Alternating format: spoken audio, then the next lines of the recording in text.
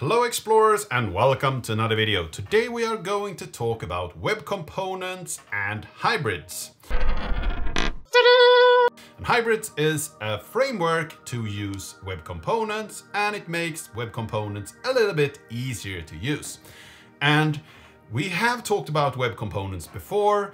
I think the last time was 2 years ago, and the first time I talked about it was 3 years ago. Back then, web components wasn't supported by all browsers. There were some work to actually get some web standards through web components, and during this time they have actually worked it through, and now web components are supported by all web browsers, and you have polyfills for IE 11 that can't really support it because it's not maintained anymore, but every browser should be able to render web components. So let's move over to doing some code. So we have a web page here with nothing in it. So we'll start from scratch in this video. So let's go over to the code here and we will create our first file. This is an index HTML. And we do some HTML5 here, templating, and just creating some hybrids. Example. So we have a title, and if we will move over to our web browser again, we have an empty document. Yay! And what we want to create is this simple counter. This is the element we want to create, and we will have the value of count. Let's start at 10. So now we have actually set up what we need here. We also need a script tag, a script source tag. And this should be our simple counter.js, and this needs to be a type of module. So if we want to use web components in the standard way, it's easier to do it in a module because then you can import the functionality. So let's go on and create our simple counter.js here. So now we have this, and we need to do the import statement. So we will import from unpackage.com/hybrids, and we want the version 4.1.19. You might have a later version when you are implementing this, and then we look at the source directory, so we'll get the latest there. And what we want to import is the HTML for templating and for actually defining our web component.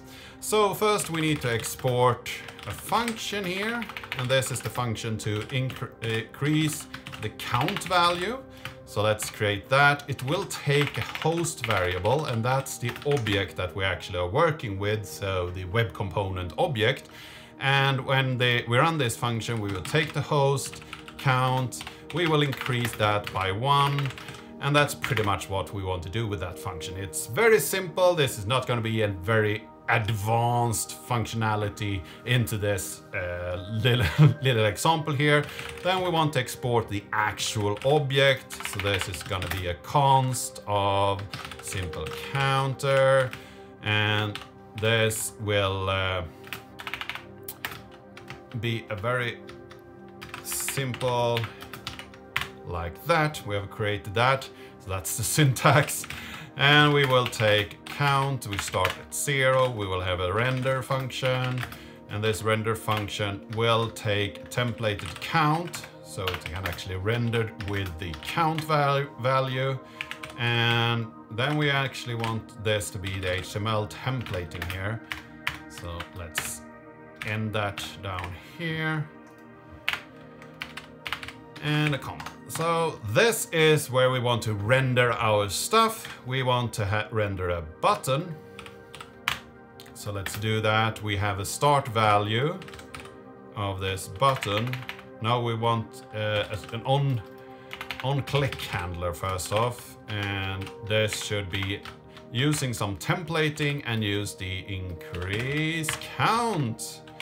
And when we have added that to our button, we can end it up down here, and we can type out the actual value of the count with templating again. and here we want the count value. So this means that this function will take the count in here, so it will take an object with the count variable. So the object we send in is the simple counter. We deconstruct that, so we will get a count out, and then we will render it down here and take the count and the function that we defined up here. Last thing we need to do is define the actual web component. It should be called simple counter. And the important part is the actual dash web components. To distinguish them from standard web tags, you put a dash in it, so you have something dash something. That's a web component. And then we take the simple class here, simple counter. So now we have defined everything that we need to define in order to run this. So let's go over to our web browser, reload, and we have a button here with a count. And that's pretty nice. We want some styling on this button as well. We could actually here render a styling. So if we do style, so we could do a style tag and add a link if we want, and create a totally new document with the actual styling. And I have tried that and it works fine, but it actually makes things load slower. So if you have, for instance, Webpack or any of those or roll up or something, it can actually roll those files up, and you can split things up in multiple files if your component gets too large. But in this case, I want some very simple styling for this button, so I don't need to separate it in multiple files and then roll it up. Because if you don't do that, it will take a little bit of time before the actual styling is applied. So let's do a button here. Let's give it some font size. Let's do 20 points. Let's do a padding of 10 pixels. Let's do some font weight of bold. Let's give it a background color of blue, for instance, a color of white, so it gets a little bit nicer. Let's do a border, 1 pixel. So let's make it 2 pixels solid, and do a nice grayish color here, and then a border radius of, let's say, 10 pixels or something like that. So now we should have a pretty distinct button here with some other styling on it. And if we want, we can go into our index.html here and create multiple buttons. So let's create 10 of them. And you see here, if I click the different ones, it will actually go through and set the state of the different ones that I have clicked. So they are so totally different objects that are initiated by their separate tags.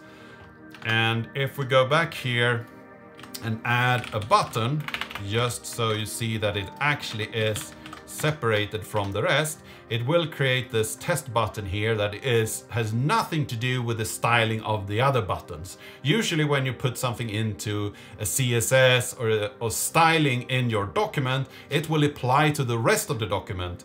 But as this styling is applied to the shadow DOM, it will only be applied to the specific web components that you create. So you have something that is encapsulated as its own little tag.